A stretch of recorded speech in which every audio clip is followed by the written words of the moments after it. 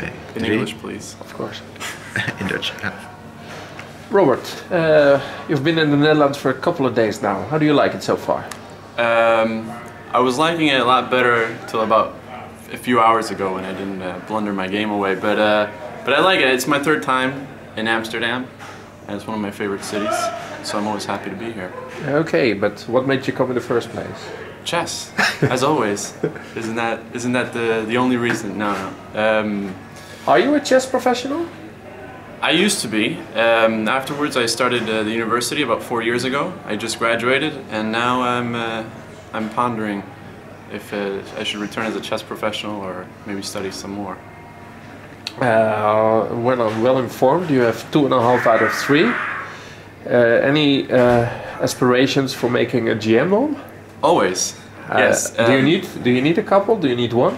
I have 2 GM norms so far, and I have already reached 2,500 ELO.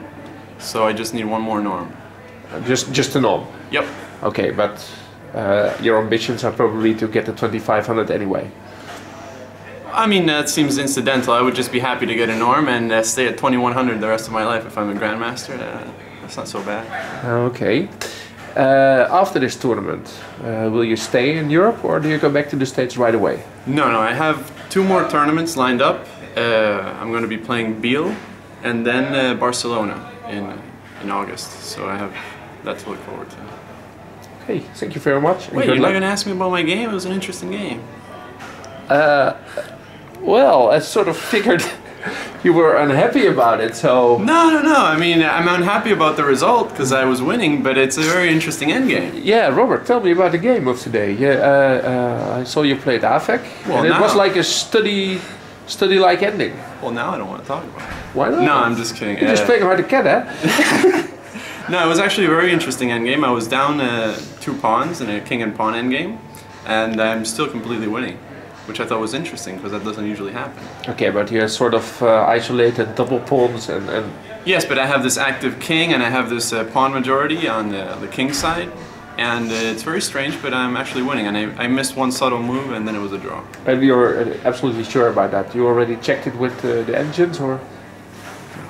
You don't need to. No, my intuition tells me I should be completely winning. Did you analyze it with Johanan, because he is a renowned endgame artist? I heard he composes a lot of endgames and that sort of stuff. But now, after about how long did we play? 5.5 hours. Yeah. We just left. Oh, you might discuss it at some other time with him. Is this one of your most interesting endings ever, then? Probably.